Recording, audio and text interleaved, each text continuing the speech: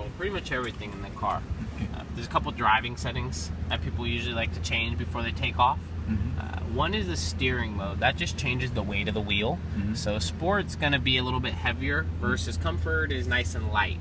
I usually prefer Sport or Standard. Acceleration. Can I take pictures? Of course. That affects the speed of the car. In Sport, it's tuned down. Ludicrous mode gives us the full capacity. And then if I hit max battery power here, that gives you even more power.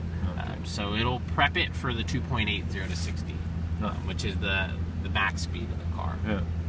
Creep is replicating an automatic transmission car, so it'll roll when I come off the brake. And then regen braking, the car's going to slow down faster than a normal car because it's charging its